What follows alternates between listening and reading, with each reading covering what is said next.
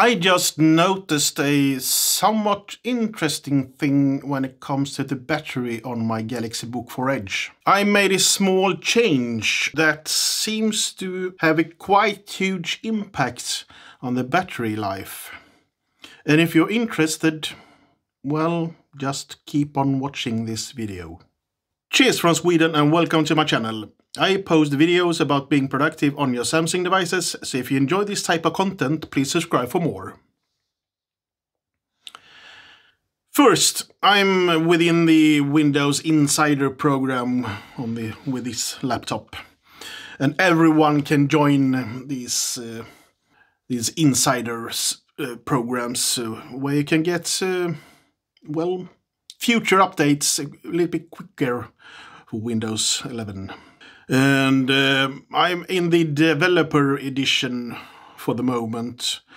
And, well, you can get some unstable systems and there can be bugs as well when you're updating Windows. And of course, these bugs can cause problems with the battery. And I noticed a few days ago that, well, I thought the battery was quite bad. I had a drainage of about 15 to 20% an hour, and that's not good at all. I'm not sure why I tried this change that I did. I guess I saw something on YouTube.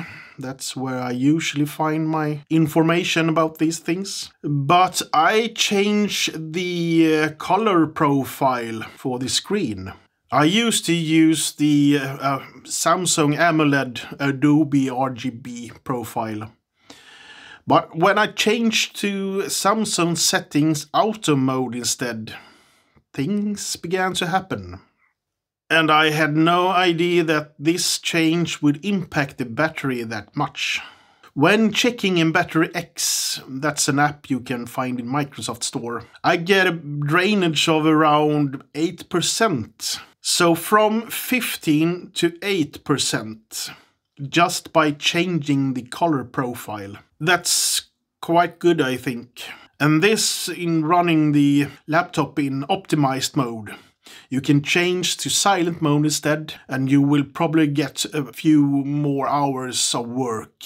Depending on what you do, of course. But, well, a whole day of work shouldn't be a problem.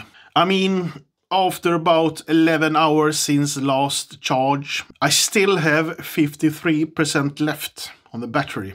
I plan to do a long-term review of this amazing laptop in my mind. Since I've had it for about a year now. So if you don't want to miss that one, you know what to do. Until next time, thanks for watching. Please like and subscribe if you haven't already. And have a lovely day. Bye!